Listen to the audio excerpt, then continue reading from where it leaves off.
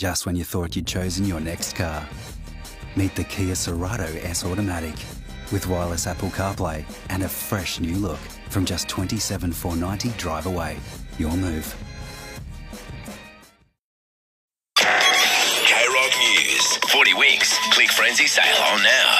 1 or 2 showers tomorrow, heading for a top of 14 degrees. Broadcasting on Wattarurrung Country. Hi there, it's Will with the latest update.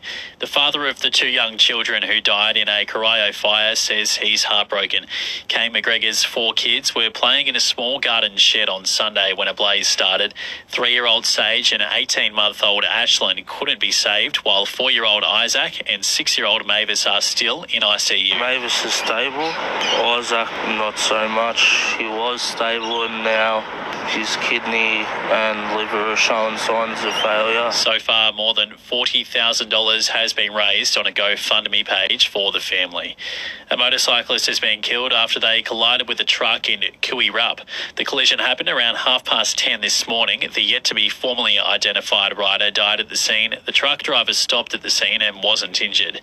A Wyndham City councillor says a freight logistics hub proposed for Little River represents a failure of government.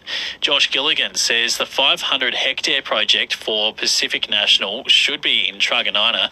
He says governments should have been working to make that happen. Every government report that I've seen in relation to inland rail and freight has said that the Truganina site is the priority for Melbourne's west. A teenage girl has been injured in a stabbing in Melbourne's northwest. Police and paramedics were called to a home in St Albans at about 1 o'clock this arvo. A 17-year-old was taken to hospital in a non-life-threatening condition, while a 14-year-old girl was also taken to hospital under police guard. The Red Cross says blood demand's increasing and there's a reserve shortage of the O group. The service's Steph Reynolds says around half of Geelong locals carry one of the blood types and there's almost 800 spots to be filled locally. Despite the fact that more people are donating than ever before, this year we've seen a hospital demand for blood increase by 3%. And winds are easing across Geelong and the Surf Coast after a blustery day across most of the state. A cool change is now on its way as we get set for a chilly finish to the week. The temp will start to drop soon and Geelong isn't expected to get above 20 degrees until the weekend.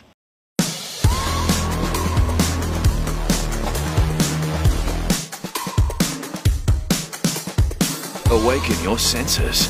The all-new MG5. K-Rock Sport. For local farm fresh turf. Ancoturf.com.au. Well, First Immortal remains the strong favourite to take out the Geelong Cup, ridden by star jockey Jamie Carr. The $500,000 race starts at 4 o'clock tomorrow, arvo. Thousands will flock to the Geelong racecourse despite the expected wet and cold conditions. Aussie coach Ange Postecoglou is continuing to break records in the EPL. He's now got the most points of any manager from their first 9 matches in charge following Tottenham's 2-0 win over Fulham. It lifts them back to the top of the table, but Ange isn't getting ahead of himself. I've been around long enough to know the game will bring you down pretty quickly if you go away from those kind of principles. They're on Optus Sport.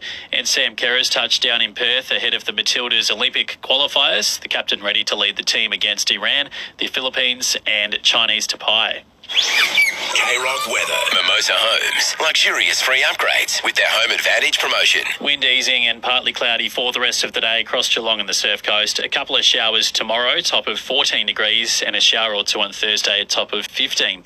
Right now in Geelong, it's 20.